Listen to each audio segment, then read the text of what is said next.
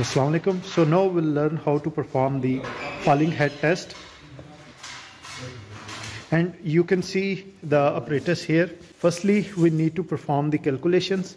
We can use the undisturbed sample, or we can use the remolded soil sample for this test. So let's say we need to perform the remolded soil sample, the test on the remolded soil sample. So let's have the look at the calculations. We have the ring dimensions. The dia is 6 centimeter, the height is 4 centimeter, and now we'll find out the volume. That comes out to be 113 cubic centimeter from the formula pi r square h. So now we have the density 1.8 gram per centimeter cube, and we have the moisture content, that is 11%. So using these values we can determine the mass of dry soil required to remold the soil sample, and that comes out to be 203 gram from the formula density into volume. So this much amount of dry soil is required to remold the soil sample for this test. Now we have the 11% moisture content. How much the moisture or water is required to be added in the soil? So this is 11% of this 203 gram soil. So it comes out to be 22.3 gram, or it is equivalent to 22 ml. So we'll take this much amount of water to prepare the soil sample. So have a look at the soil amount. We have to take 203 gram of soil. This test is basically used to find out the hydraulic conductivity of fine type of soil. So we'll take fine type of soil here. 203 gram. 22. Now we have the water. The equivalent amount is 22 ml. You can see here the graduation is 22 ml. Yes. Now we'll add this water in the soil to remold the soil sample basically. We'll mix it thoroughly.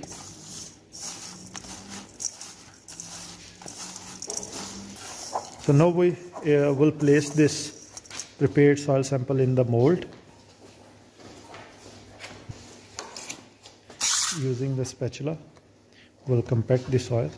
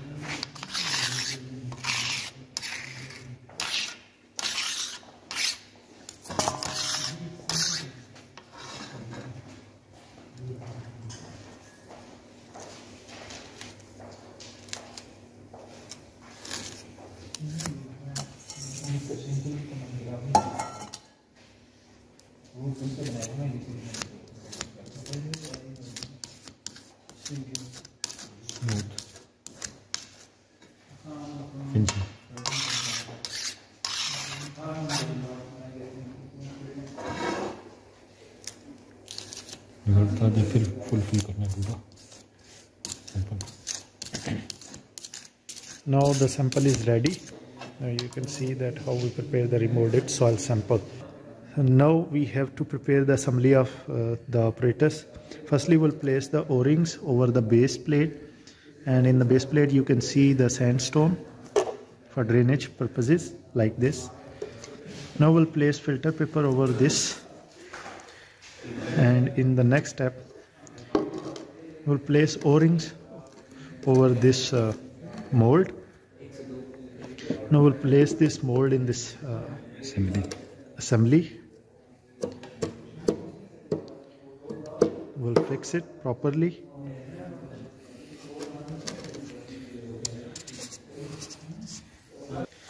Now you can see it has been fixed properly in the mold. Now we'll place another O-rings over for top leaking. Okay, now we'll place another filter paper over here, and now we'll place the sandstone and we'll close this assembly. like this. Now we'll place it over the base plate just to fix it.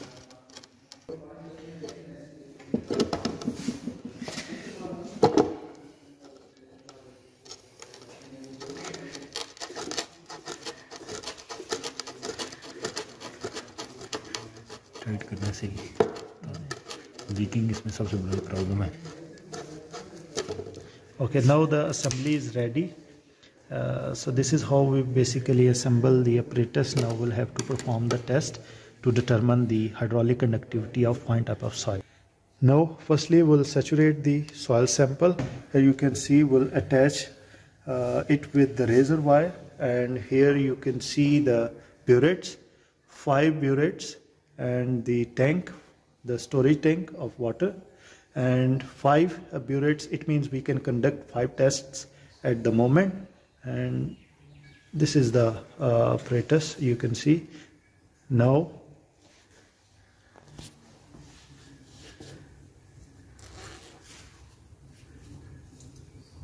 so we have the 40 centimeter head that will be added in the calculation in H1 and H2. Now we'll saturate the soil sample.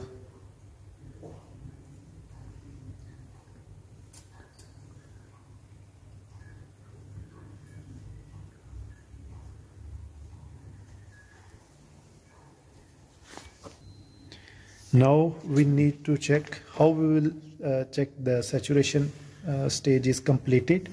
When the water starts flowing continuously from here, it means the soil sample is fully saturated. So now we need to take the values of the observation. We'll firstly determine H1, H2 value, then time, temperature, and we have the fixed discharge value, that is 5 ml. We have to collect 5 ml of water, and we have to note it down the time and the head difference. So let's see.